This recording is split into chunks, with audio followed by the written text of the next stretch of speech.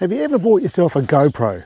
And you buy it generally to go on a holiday somewhere, or you've got some special sort of event going on. You might be going, say, whitewater rafting or mountain biking. You go, I want some kick-ass footage of that. So you go and buy a GoPro. Then at the end of it all, that GoPro goes into a drawer, gets forgotten about.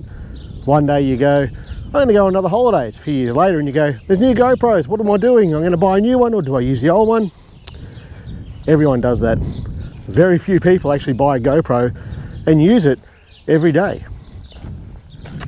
But what if you could do other things with a GoPro? What if you could take photos like this?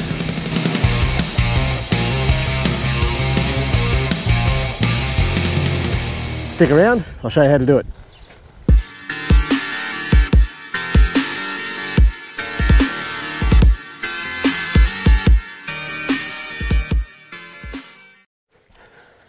G'day guys, I'm Shane Mostyn. This is the channel where we learn all about mobile photography, and as of today, a little bit of GoPro stuff as well. So if you're into mobile photography or photography that's a little bit unusual, photography with small censored cameras, this might be a channel for you. Every week I do 2 videos all about how to take photos with your mobile phone and your GoPro. I specialise in astrophotography, light painting, lots of editing, and there's going to be heaps of tips and tricks that you see along the way. So subscribe to the channel and you'll see videos every week. So you might be wondering, Shane, why have you got GoPros on this channel? Well, one, a few of you guys have actually asked me for this, if you can actually do it. And two, well, the sensor size of the GoPro Hero 8 Black, which is the camera that I'm recording on right now, so the sensor size, what actually picks up all of the light between that camera and the iPhone 11 Pro, it's a bee's dick of difference. They're so close together, it's worth doing. And I can tell you now, the difference between the two, it's pretty significant. So if you've been watching my videos before, you know that there's a lot of things to consider. Well, there's not actually a lot, there's a few things to consider when it comes to astrophotography. The first thing is the location that you shoot at. So where we are today is at Mount Hope. It's a massive sort of granite outcropping of rocks. It's called Mount Hope. Is it a mountain? No. But if you look out here behind, look how flat that countryside is. It's flat as a friggin' billiard table. And this rocky outcrop here is one of 2 that's sort of close. There's another one out behind called Pyramid Hill. So I like to come out here for this sort of photo because it gives elevation that you can shoot below past the subject to get the stars. And it works pretty well. And there's so many opportunities out here to do it. Story I have told. Memories flash in front of me. I see them clearly. So where I am here in north central Victoria in Australia, we are really lucky that we have virtually no light pollution. The nearest town is Kahuna, where I live. It's about 10 minutes drive that way, and there's only like 2,500 people there. It's a pretty small town. The next one is Echuca, and it's about 60 k's, I think it is, roughly 60 k's that way. And in some of the photos that we take, you can actually see Echuca, the lights from Echuca on the horizon. So light pollution is a really big deal. So where we are here, we're pretty lucky. I'll link up the top here ways that you can find online what sort of light pollution is around the area that you intend to shoot at. The second thing you want to consider is the position of the Milky Way. That orange gaseous sort of cloud that you see in some of these photos, where that's going to be in the night, when. So there's a few apps that we can use. The one that I use most of all is photopills, and I'll link up the top here how you use that. But photopills is a really good app. You basically use the camera on the phone to superimpose the Milky Way, the galactic core of the Milky Way, over the top of that photo that the camera is seeing, or the image that the camera is seeing. And you can fast forward just by swiping left and right, and you see the time up the top there, and you can see then what time you need to be out at night to take the photo that you want to take. The next thing is the weather. If we look around right now, the weather behind me and all around is shit. So we're probably not going to get this tonight. Luckily, I only live 10 minutes away, so if it does not clear up tonight, well, I'll come back another night and we'll do this for you. But you want to keep an eye on the weather, and the last thing you want to keep an eye on is the moon phase. You don't want to be out here in the middle of the full moon because there's going to be too much light. The photos that we take, they take up to 30 seconds. So You want to avoid that moon. The next thing that we want to consider is a subject. Now sure, the stars are a pretty cool subject, but what makes a photo better is when you've got something in the foreground. It is written in stone.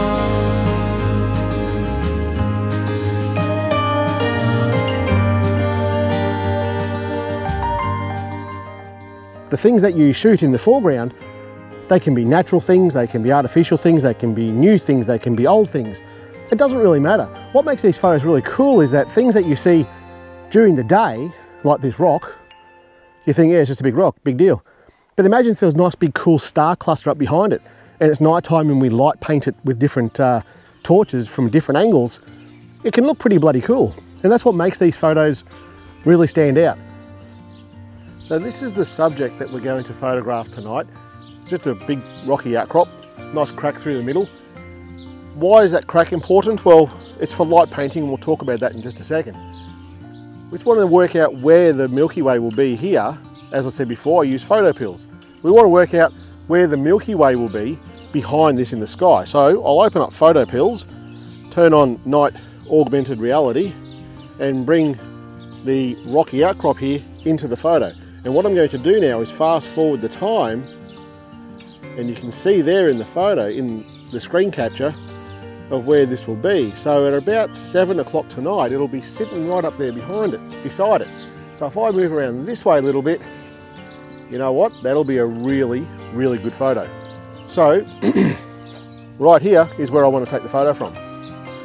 So now that I'm here and I know I want to take the photo from this sort of angle here, I'll set the GoPro up on the tripod, facing up towards the rock, and it will also capture the stars up behind it here. When it comes to light painting, there's a couple of different tools that I use. One is the light torch, and I'll link a video up the top here how I use that. And we'll use that tonight to put a torch down behind here and light the rock from the side. So it's got a little bit of backlighting if you like. And we'll also use this torch here. It's just a torch that it's dimmable. So it goes through power cycles, as you can see there. It's also a rechargeable torch. I find it really effective for this sort of photography. Now the camera's there, and so therefore I don't want to be painting the light from directly in front or behind from the camera. It'll just be like a flash, and that's no good to us. It won't really show the cracks in the rock really well. So we want to be able to move across obliquely from the camera and shine a torch at an angle from the camera, and it'll really show the cracks in the rock really well. Let's have a quick chat about the settings that you're going to use on the GoPro. So obviously it's going to be a photo, so go into photo mode, then go into night mode. So you've probably already got a setting there called night. I'm pretty sure the GoPro actually comes with one called night. Now go into the pencil icon next to that, and we want to change the output to RAW. What RAW is going to do, it's going to capture more of the data in the photo, and we can manipulate that a bit better in editing after. The shutter speed, leave it at 30 seconds. Timer, leave it at 3 seconds. What that will do is once you push the button, you're not touching the camera when it takes the photo. In night mode, in night photography, that's really quite important. ISO is the light sensitivity that you're going to get from the camera. Leave it no higher than 800. So set it to 800 as the maximum, and you should be fine there. Sharpness, put it to low. GoPro has a really, really bad habit of over sharpening the photos, so set it to low. What it does when it over sharpens things, it tends to bring in more noise into the photo, and we don't want that. Color, leave it to flat, or put it to flat. I think by default it's on GoPro, so change it to flat. The lens, because we're shooting RAW, I think it's going to go ultra wide anyway. And that's it, we're good to go. Now as far as gear goes, when it comes to shooting this sort of thing, because you just see that we're going to be shooting now for 30 seconds, so we can't be doing this handheld, it's just not going to work. So this is the setting I use for vlogging. I was using it in the beginning of this video. The GoPro is in a housing here, doesn't have to be. The GoPro Hero 8 comes with the two little legs that fold down. You can put them onto any GoPro mount anyway, so you don't need to have this. I just like this because it makes the GoPro tonka tough, and I can also mount lenses on the front there if I want to. What you do need though is a tripod of some sort. Little Joby tripod here is perfect, I think. for this sort of camera. And you would have seen when I set it up just before in front of the rock, it only sits about a foot off the ground. And when we think about what I said before, you want to be low, the subject wants to be a bit higher because the Milky Way and all the stars is higher again. So having a camera or a tripod that's only like a foot tall, that's fine. If it's not high enough for you, well, the beauty of this little sucker here is you can mount it onto tree branches and logs and whatever else you really want to. Tripod is an absolute must though. The camera on a tripod, 30 seconds, you're going to be surprised just how bloody easy this is. And I know, though I'm growing old, you can never be untold. The past, it is written. All right guys, obviously it's dark, the clouds have gone, there's a little bit of cloud out in the western horizon, but I'm pretty bloody chuffed to say it's clear as clear up in the sky right here. The rock is sitting right there, the tripod with the GoPro on it is sitting right here at my feet, and the sky is that clear, I can actually see the galactic core going up the left-hand side of the rock here. So what we're going to do, because we're shooting RAW, we have the option, or we always have the option to shoot ultra-wide. With photography with the GoPro, it's generally not something that I would recommend shooting ultra-wide. But because we want to get so much of this galactic core into the photo, we're going to do that.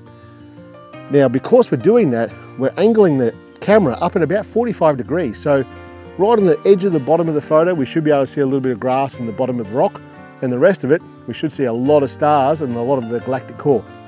So we've got it set up with the way we had it set up today, what we spoke about.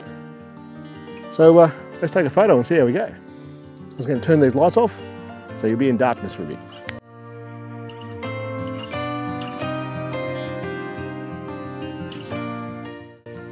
Well, I've just taken that photo and it's bloody awesome. I'm really surprised just how bloody good that is. Yeah, have a look. Oh, holy wow, that's amazing. I thought that photography of the Milky Way and the stars, the astrophotography with the iPhone 11 Pro, I thought that was really easy. And it is. That is so much easier, and for a sensor the same size, well, it's not the same size, it's a little bit small, little bit larger than the iPhone 11 Pro. That's bloody amazing. All right, because we shot that in RAW, I'm still chuffed with that. I wasn't expecting that to be as good as it was. Because we shot in RAW, what we'll do with that now is we'll take that home, and tomorrow when I'm a bit more awake, we'll edit that in some Snapseed, and I'll show you exactly what we can pull out of this photo. And looking at that now, just off the back of the camera, yeah, it's gonna be pretty bloody good. All right, yeah, I don't know what else to say. That was awesome. All right, that was pretty good. Let's bring that photo into the iPad, and we'll bring it into Snapseed, and we'll do it a quick edit. All right. First of all, we just need to connect the iPad to the GoPro. It's pretty simple to do. Then we'll go into the media.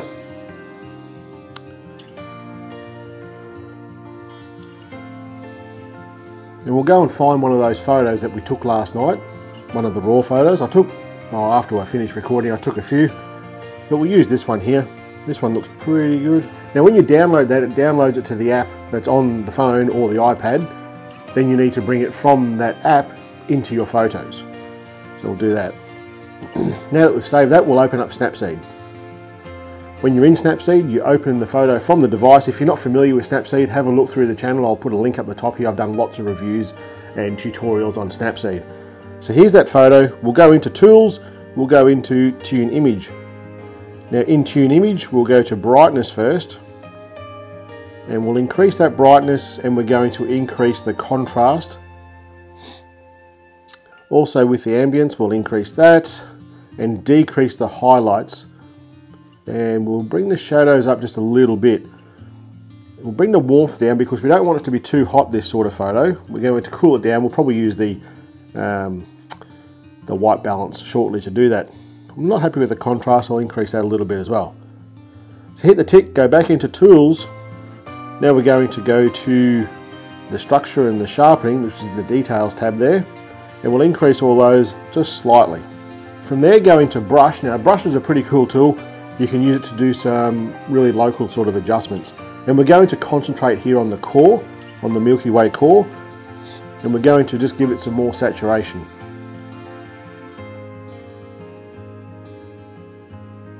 What we're going to do now is the selective tool, and we're going to do some selective edits on that core.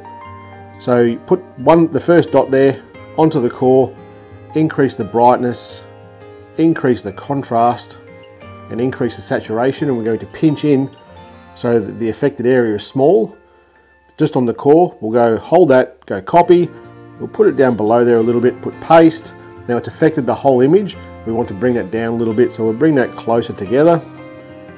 And we'll do that a few times now through the core, and it'll bring out details in the core.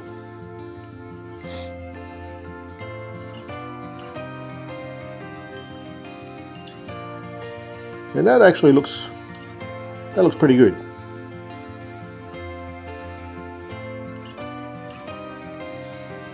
I'm going to change the white balance here to make it a little bit cooler. I like the Milky Way photos to be a little bit cooler, and I generally increase the tint a little bit into the magenta side of things to give it a little bit of a purpley sort of tinge, only slightly. From here we'll go back into the brush and the dodge and burn tool. We want to increase some of that shadowy area in the foreground.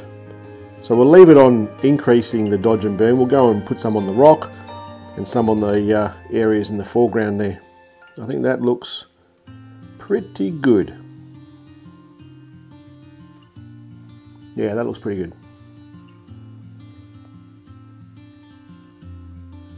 Once we're done with that, we will hit save a copy, and therefore you keep the original one as well. I think for the size of the camera that it is, the size of the sensor, it's only a little bit larger than the iPhone 11 Pro, which is a pretty good camera in its own right for how simple it is. The GoPro though, the GoPro Hero 8 Black, it's dead simple to take photos at night and get some good details in the galactic core. So thanks guys, I'll see you on Friday.